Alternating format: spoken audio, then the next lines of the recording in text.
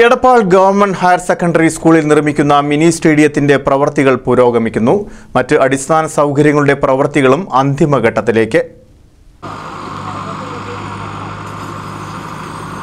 Edappal government higher secondary school ഗ്രൗണ്ടിൽ നിർമ്മിക്കുന്ന synthetic ട്രാക്കോടുകൂടിയ mini സ്റ്റേഡിയത്തിന്റെ പ്രവൃത്തികൾ പുരോഗമിക്കുന്നു.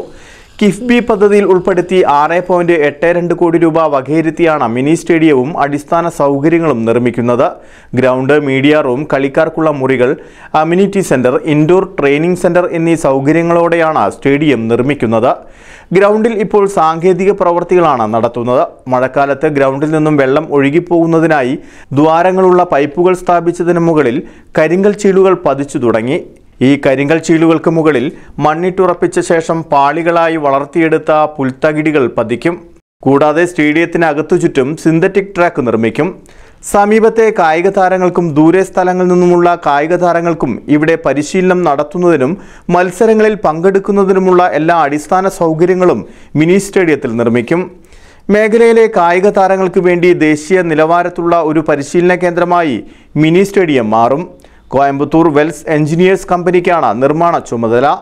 2018 ജൂലൈ മാസം 19 മിനി സ്റ്റേഡിയത്തിന്റെ നിർമ്മാണോദ്ഘാടനം നടത്തിയത്. എടപ്പാളിലെ കായിക പ്രേമികളുടെ സ്വപ്ന പദ്ധതി 2019 ഏപ്രിൽ മാസത്തോടെ പൂർത്തീകരിക്കാൻ കഴിയുമെന്നാണ് പ്രതീക്ഷ. NCV news, Edappal.